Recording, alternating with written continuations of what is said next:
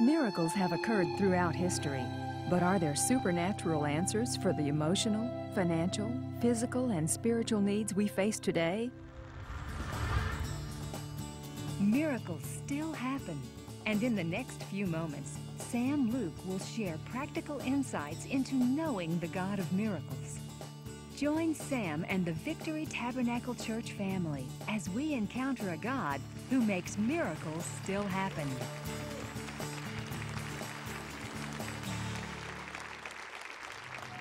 Have you ever tried and failed and tried and failed and tried and failed until you just didn't want to try anymore?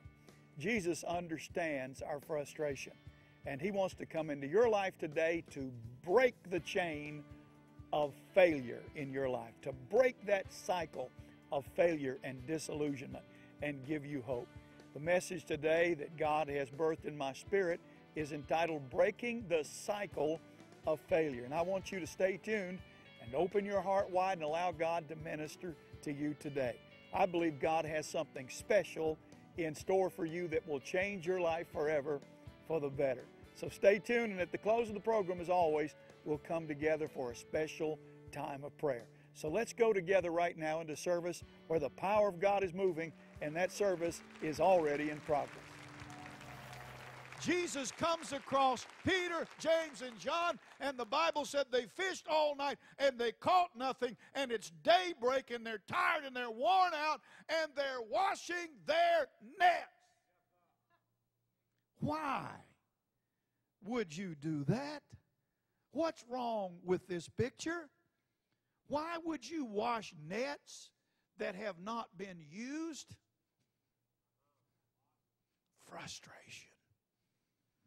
Anger, and you give up and you wash nets that don't need to be washed.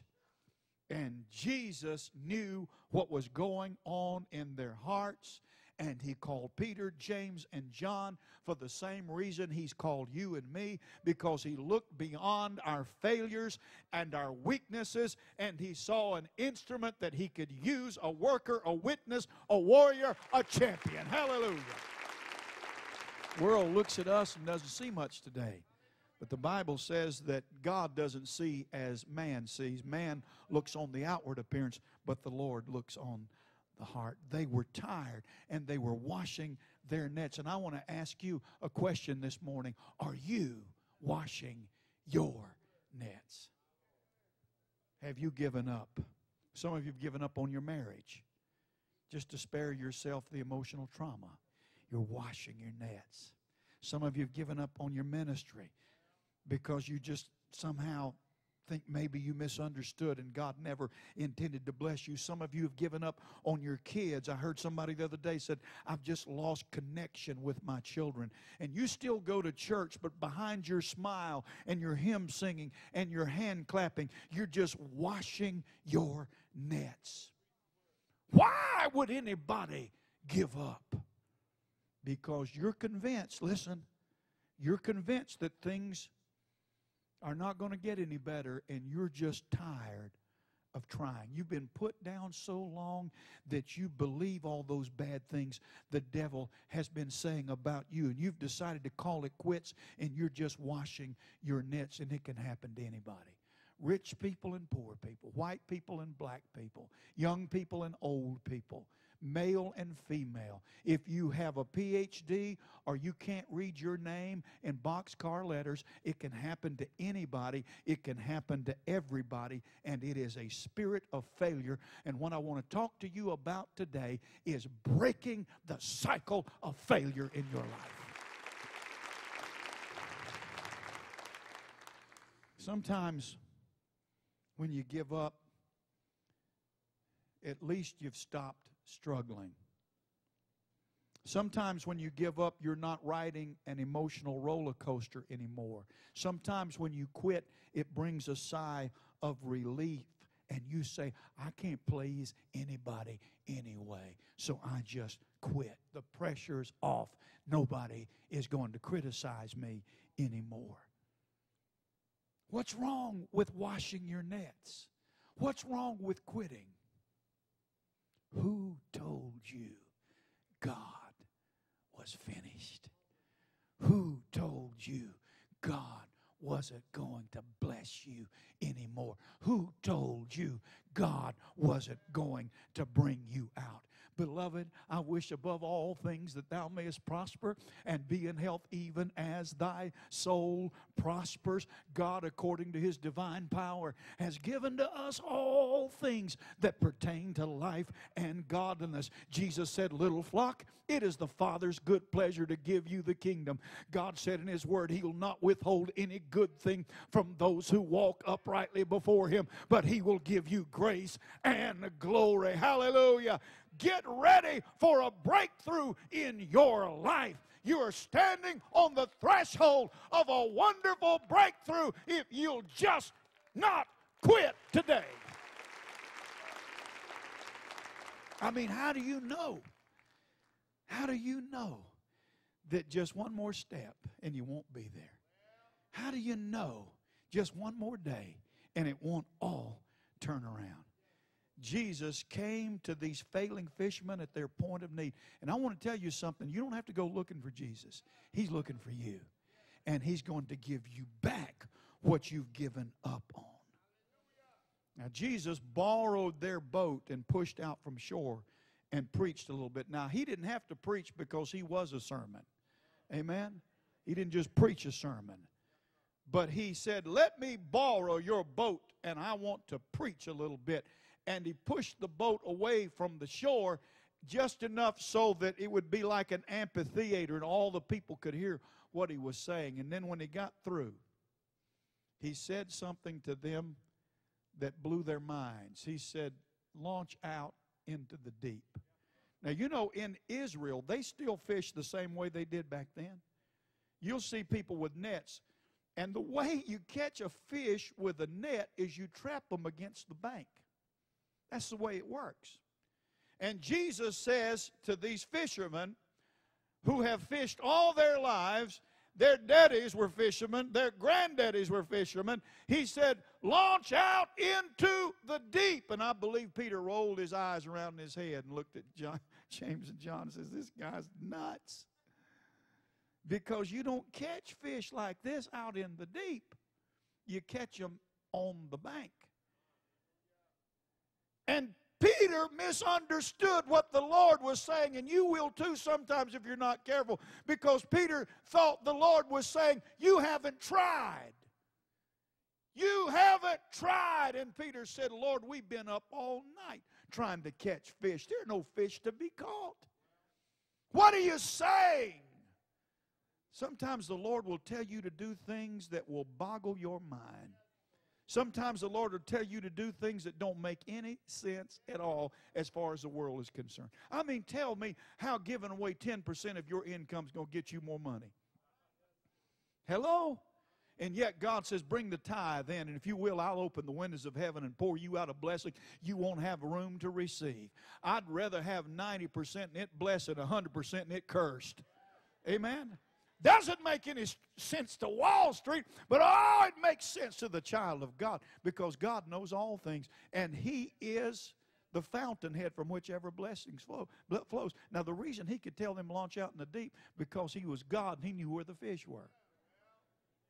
And so he said, launch out into the deep. Listen, listen, listen. Some of you need to get rid of your stinking thinking. You've been hanging out in the shallows with shallow-minded people, and they're depressing you. You need to get away from some folk. Amen?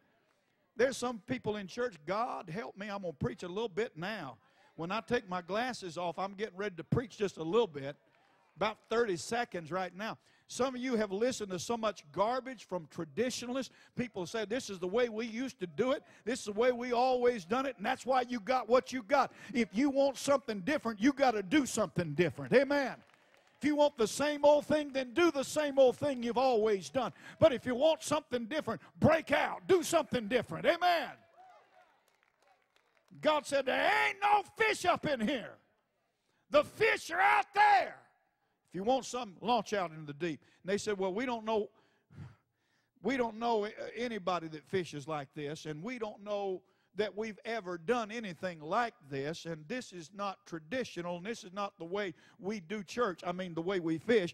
But Nevertheless, at thy word. Woo! I'm about to shout just a little bit over what I'm getting ready to say. If God ever tells you anything to do, you better do it. I said you better do it. Oh, I'm preaching better than y'all amening now. See, God will tell you something, and you'll argue with God and reason with God. Well, God, I can't afford to do this, and Lord, I just can't, God, I ain't got it right now, Lord, And God says, this is what I want you to do. When I left Detroit, God spoke to my heart and said, across the street there's some land. That land is going to get real cheap because of the Depression. Buy it. Buy it, and the church one day will build a home for senior adults, affordable, clean housing, and buy it. Buy it now. Next day, a man comes into my office as an attorney representing the owners of Lazy Boy. Their headquarters is there. And he comes in, he says, I represent the man that owns this property adjacent to your church, and I wonder if you'd be interested in selling it. He said, we approached the church about 10 years ago and wanted $500,000 for it. I said, well, how much you want for it now? Well, would you give us $100,000? I said, well, would you take 50? And would you let me make half of that as a tax credit? He said, I don't know. I'll take it back to the people. I said, they got plenty of money. Go back and tell them. Times are hard. This is a church. Sure enough, we brokered a deal and then couldn't get up the $25,000. I said, Lord, I know what you told me to do. You know what my wife and I did? We went and got the money ourselves and put it up. And right after that, God got in the arrangements and said, you're supposed to be in Virginia. You're not even supposed to be here, and here I am. And they said, we can't pay you back. I said, pay me when you can. I did what God told me to do. I got to go to Virginia now. And I had an old car that I had taken over from somebody that I signed with. Let me tell you something. Don't sign with anybody. Because if their credit is no good, there's a reason for it.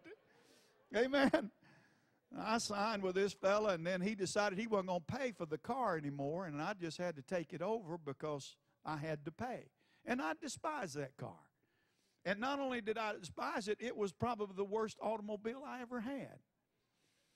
And it was so bad, I gave it to my wife.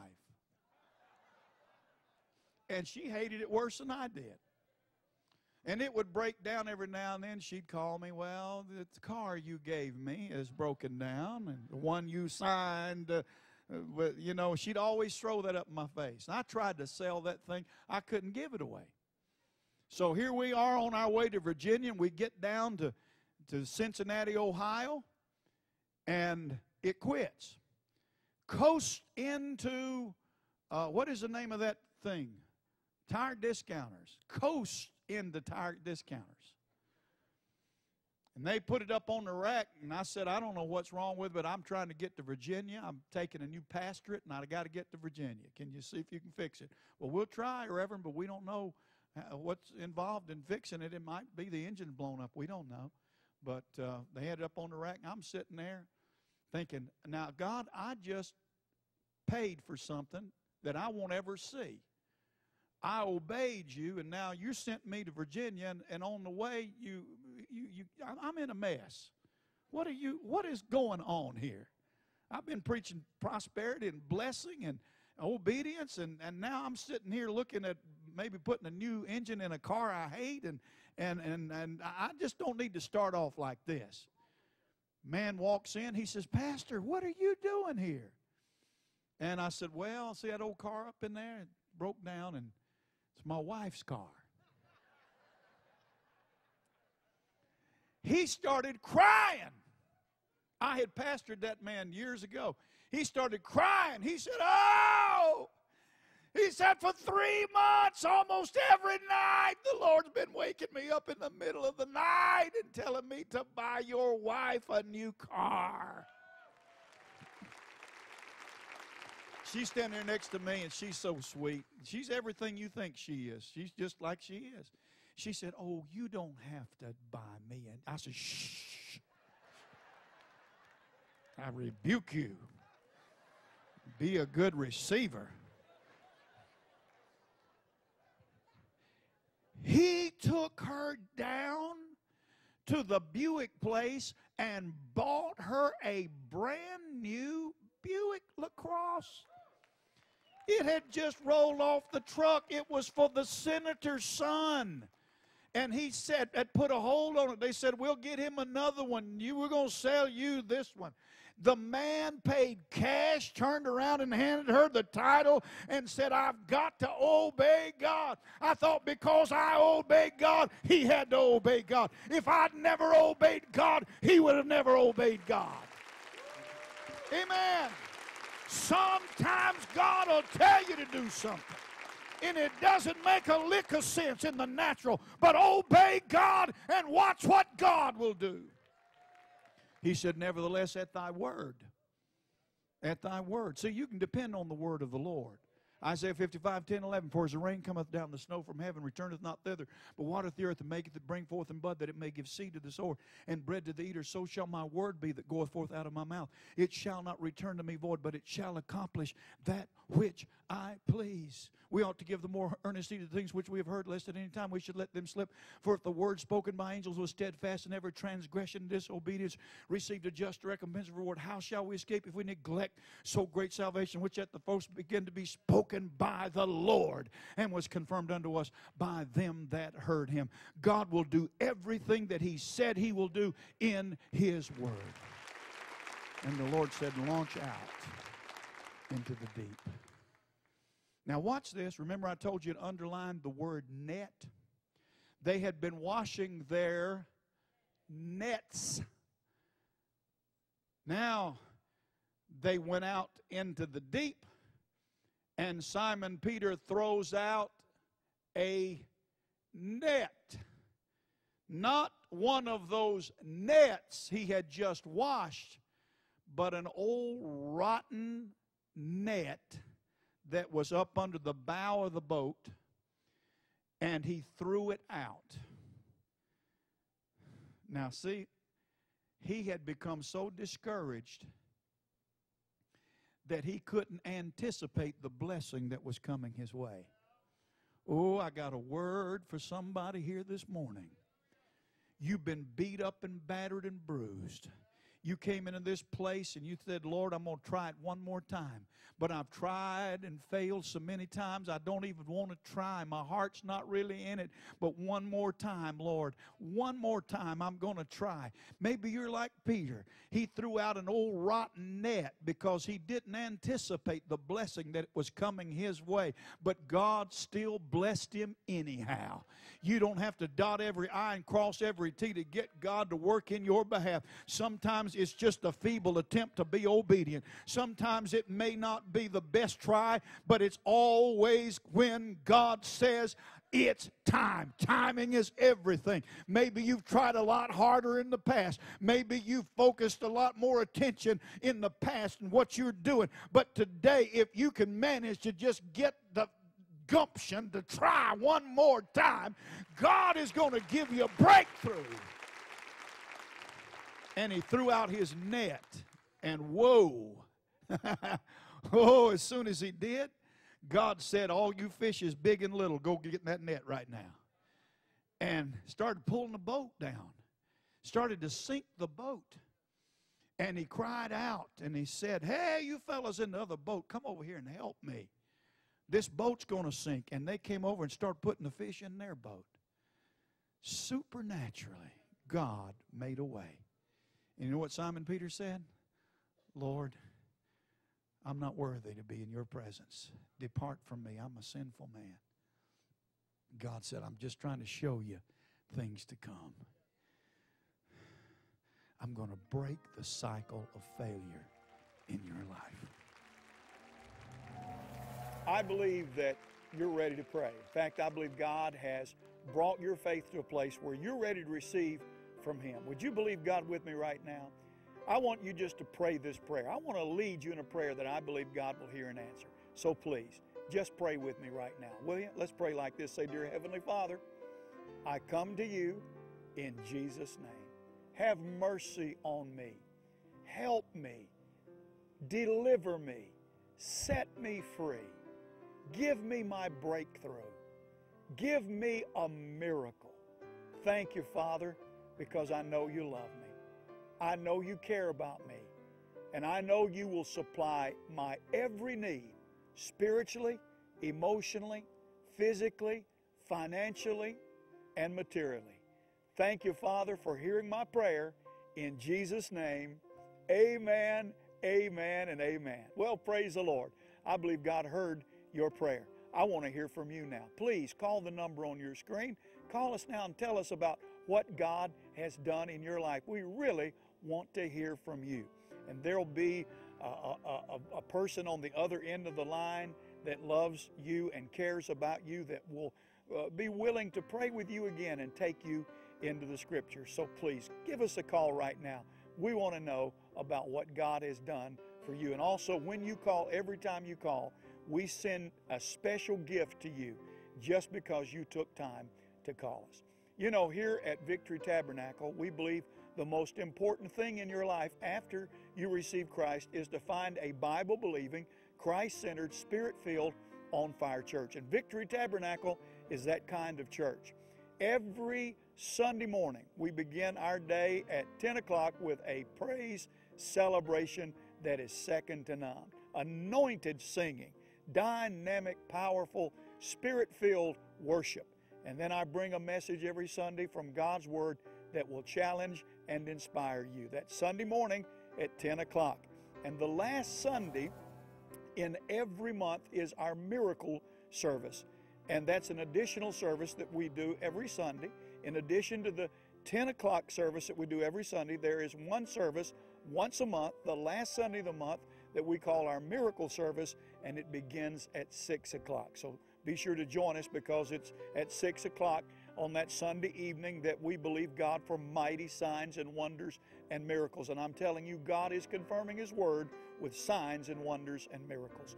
Then don't forget, every Wednesday evening at 7 o'clock, you can find us right here in our Family Enrichment Night service. We have something special for every age group and every member of the family. Royal Rangers for the boys, Missionettes for the girls, a dynamic youth program for teens, and a special program for young adults called The Vine. And I teach in the main sanctuary. That's every Wednesday night, 7 o'clock, and at 8:30 we're walking out the door. Also remember that during these service times, our Hispanic church also meets. So we have something for everybody right here at Victory Tabernacle. Thank you so much for joining us on the program today. I'm so glad you're there. And please call us now and tell us about what God has done in your life, or if you need more information about the church, feel free to call. You can check us out at victorytab.org and find out all about the ministries of this wonderful church. Remember, this is Pastor Sam Luke reminding you that Victory Tabernacle is the place where faith brings the victory and miracles still happen. I'll be looking for you.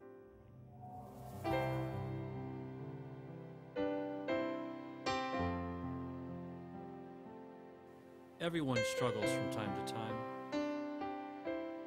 It could be the loss of a loved one, the unmistakable feeling of loneliness and rejection. Maybe we're looking for a friendly smile or a warm hug from someone who really cares.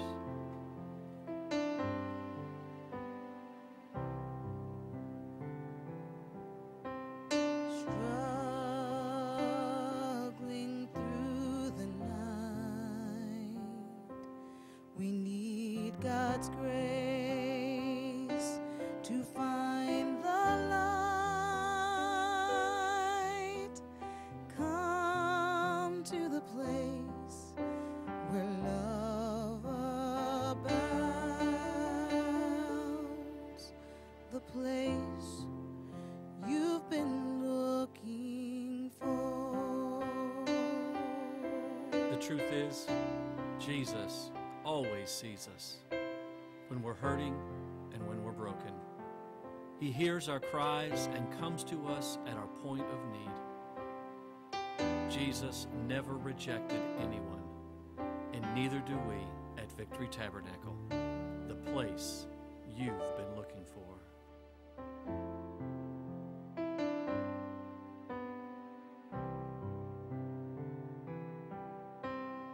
Come to the church where love abounds,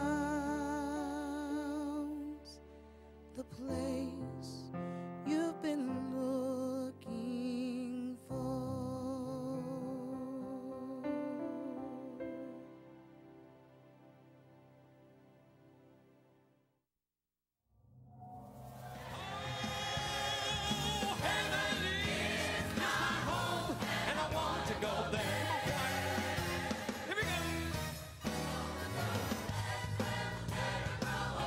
City, where the streets are going, we're going to the place.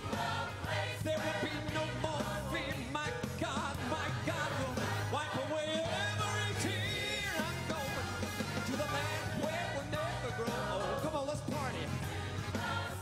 Where the streets are going to the place. There gonna be no more fear. Every lady sing this. Sing it. Heaven is my home. All right, gentlemen, sing this. Heaven is my home someday. Come on. Heaven is my home someday. When I can't run away to go to heaven, gonna see the Savior's face. I'm gonna travel on the streets of gold in heaven someday. Come on, do it again. To go to heaven, we'll see the Savior's face. I'm gonna travel on.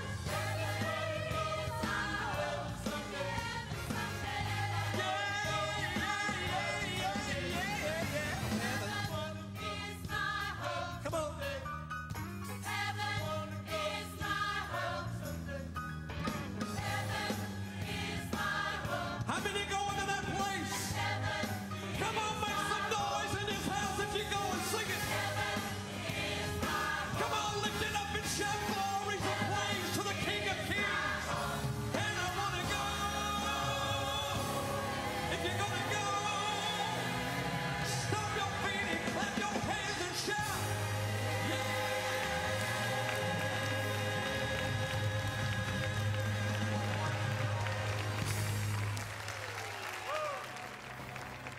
Join